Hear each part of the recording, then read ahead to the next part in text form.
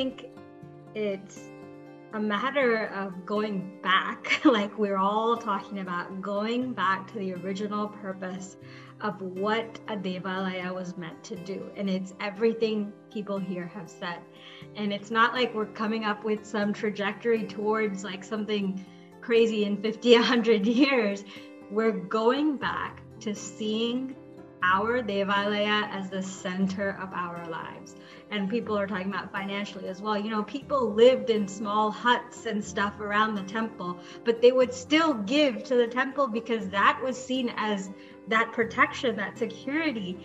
And so I think that we are going back to how things were, which is you have the core teachings, you have the place of service, a place of worship, a place of, you know, there were gardens around, there was Ayurveda around, all of our vidyas that had been taught through Sanatana Dharma, everything was enlivened. And I think we're going back to that slowly because of the whys that are coming up.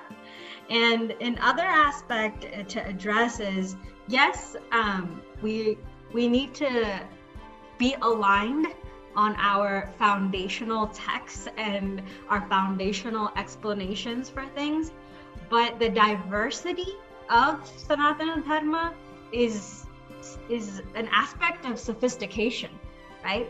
We are so sophisticated as a practice that every individual can have their own sadhana, right? I can chant every day and that is going to connect me to Bhagwan. Somebody else can do puja every day. Somebody else can sit in a satsang every day, right? And we have karma yoga, we have bhakti yoga, we have jnana yoga. It's sophisticated. And for us to feel like it's holding us back is where we have to, I think, work together and not see the differences between all the organizations and say, no, this is how they do it or this is that group. We say, hey, we have this Deepavali celebration. All the temples are celebrating in a different way. We can choose, but what the purpose of Deepavali is there, right? There should be some aspect of education in it. There should be some aspect of celebration in it. And then the prasads people make, and if you want paratha versus you want some rice item, that's up to us, right? Because that's the beauty of it. So I see, us going back to the original purpose of what a devalaya was, to be our future.